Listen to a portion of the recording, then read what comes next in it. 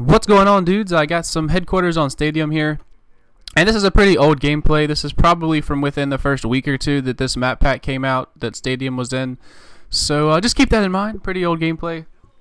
But today I'm not talking about the gameplay. I'm going to give you guys some basic tips that you can use to make yourself a better player in Call of Duty games.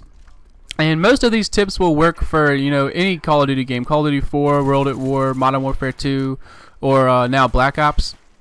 And I'm going to kind of start at the bottom of my list and then work my way up towards like the most important things. At the bottom of my list, this is probably just as important as some of the things at the top, but like in the scheme of my list, it's got to be at the bottom. Know your limits. And what I mean by that is you need to know what kind of player you are and what kind of kill streaks you need to run and what guns you need to use and things like that.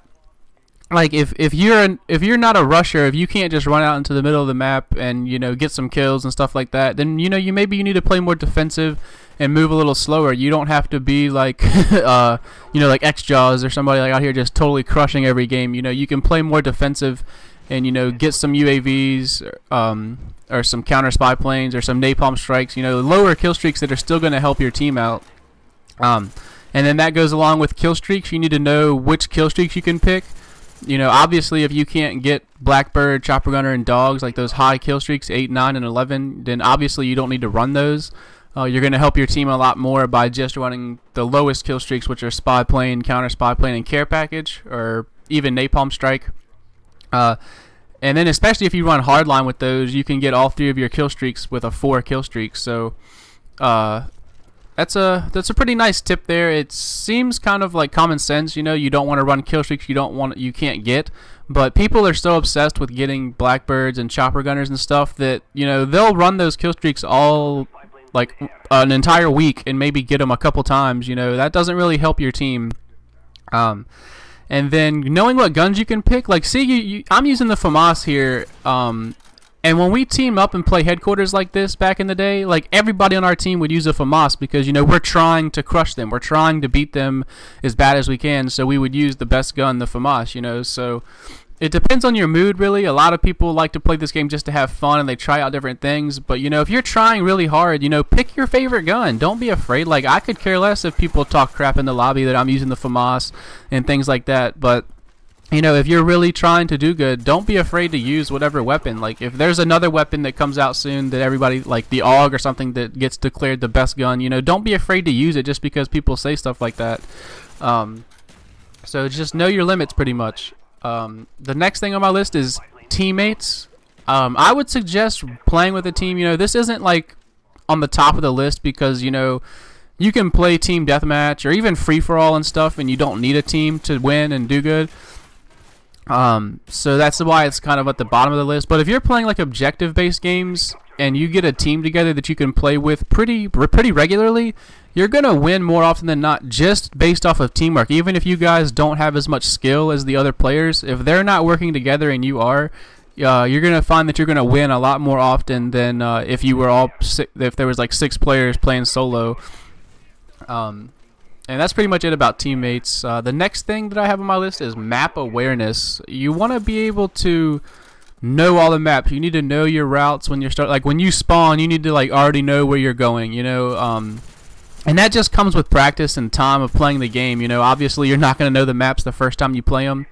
And that's why when the new map packs come out, you probably feel like you don't like these maps or there's something wrong with them or things like that. People start to talk trash about the new maps, but really it's just that they don't know the new maps yet. It's like they haven't given them a chance really.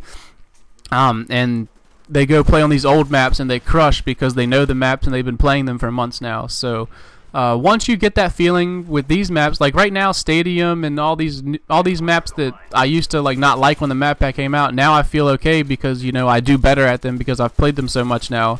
And you kind of figure out where the spawns are. And something else that goes along with map awareness is spawns. Like you'll start to realize when you're looking at your mini map, when your team is at a certain spot, you'll figure out where the other team is spawning at. It's just things like that come along with map awareness and playing the game enough.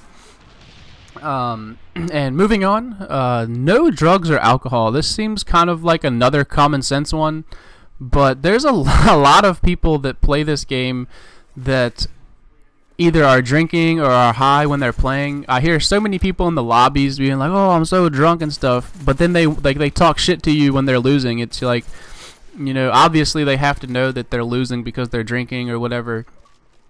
So you know, if you're actually trying to do good, but I know that a lot of people play this game just to have fun and just to have a good time. So if that's your case, then I mean, go ahead, drink and smoke all you want. I mean, I don't really care. But like, if you're actually trying to make yourself a better player, be sure not to be drinking or smoking anything while you're playing. Again, that seems common sense, but you know, a lot of people do that. Next on my list is your sensitivity level. You can go into your options and change your sensitivity. I play on sensitivity 3, but actually in every Call of Duty game it's been a different sensitivity. On Call of Duty 4, I was such a noob, I didn't even know what sensitivity was. So I played on whatever the default sensitivity was.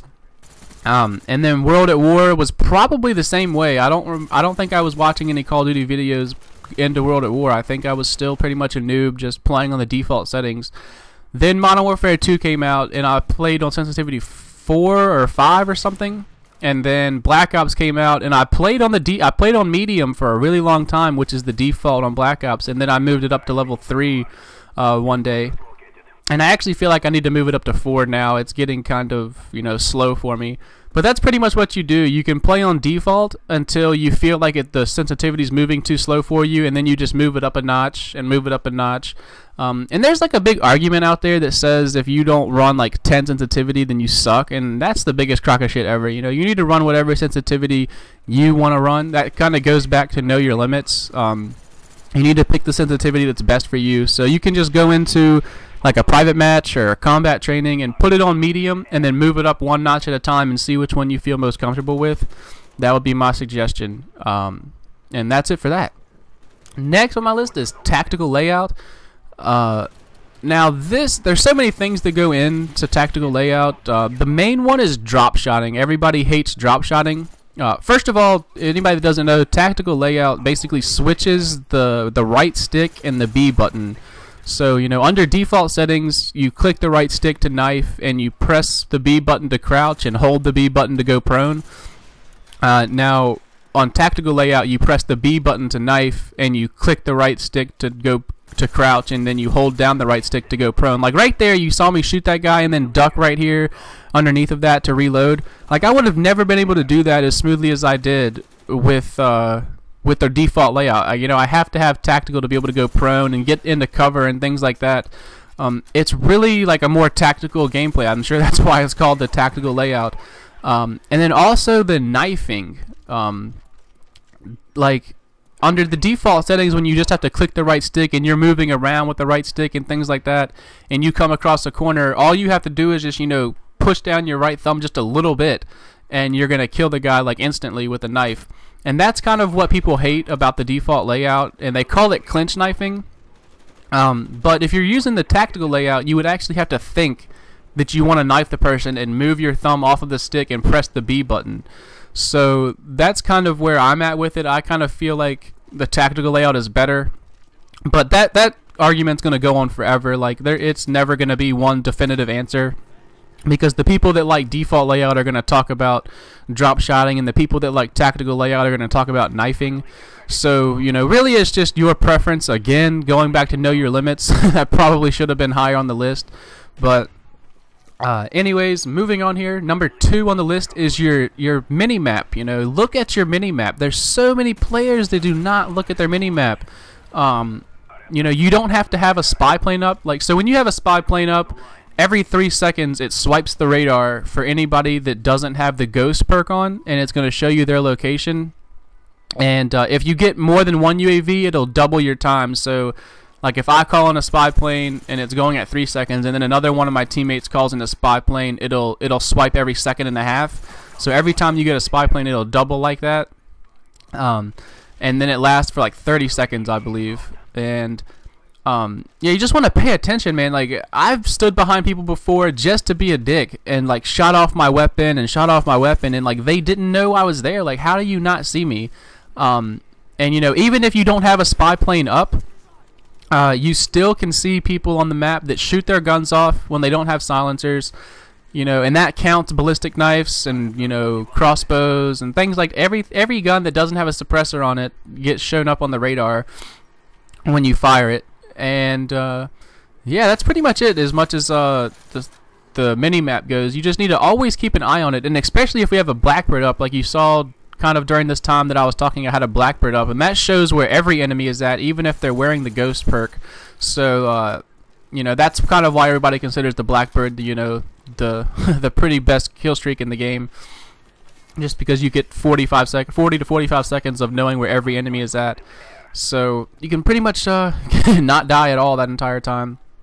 But anyways, I feel like that's it about the mini map. Just, you know, I can't even stress how important it is to just keep your eye on the mini map. Obviously, you don't want to be staring at it the entire game. But another tip that you can have with the mini map is you can hit the start button in the middle of the game, and it brings up an entire map during the pause menu. So obviously you can't do that for so long, or you'll just be standing out in the open and somebody can kill you. But if you got a Blackbird up or a spy plane up and you want to see exactly where they're at, you can hit the start button real quick and pull up your map to see. And now the number one thing on my list is you need a headset. And I'm probably going to go over on time here, but I'm just going to finish this thought and put a little something behind it.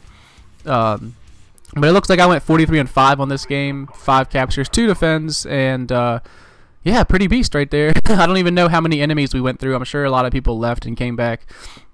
But anyways, you want to have a headset. Now, headsets help you, like, hear so many things that you can't hear. Like, if you're just using your regular TV set, you're not going to win. I mean, you're such a disadvantage to people like me that have headsets. You can hear the planting and diffusing sounds on the bomb so much better, like, and from so far away. I can be so far away from the bomb and search and destroy, and I'll be defending it, and I can hear when you start diffusing, and I can just pop out and kill you. So, you know, if you don't have that advantage in search and destroy, you're kind of screwed. And even in every game mode, you can hear, like, footstep sounds. That's more in Modern Warfare 2, the footstep sounds, but you can still hear footstep sounds in Black Ops. And then what else do we have? You hear, like, clanking. Like, if somebody's running on metal, you can hear that clanking going on. And on certain maps, you start to decipher different sounds from coming from a certain direction. So, you know, it's so I can't even stress how important it is to learn the sounds once you get a headset. So it's probably going to take you a week or two once you get a headset to, like, know the sounds and everything. And then you can also change the sound settings in Black Ops. Like, you can go into Black Ops and you have voice volume, sound effects volume, music volume, and master volume. Now, when I'm playing on multiplayer, I'll turn the voice down a little bit and the music down a little bit and leave the sound effects up, because that's what the footsteps are. The footsteps are in the sound effects column, so I'll leave that one higher than the rest so I can try to hear footsteps. But if I'm playing zombies, I turn most of the volumes down and leave the voice up, because the voice is what the noise the zombies make to start running after you, and you can really hear what direction they're coming from pretty well. And headsets range anywhere from like $50 all the way to like $250. So, you know, you can do some research and pick the one that's best for you. And that's that, man. That is my list. If you have any comments or questions, you can leave them in the comments section. If you feel like I left something out, you can put that in the comments section as well. And I'll talk to you guys later, and y'all have a good day.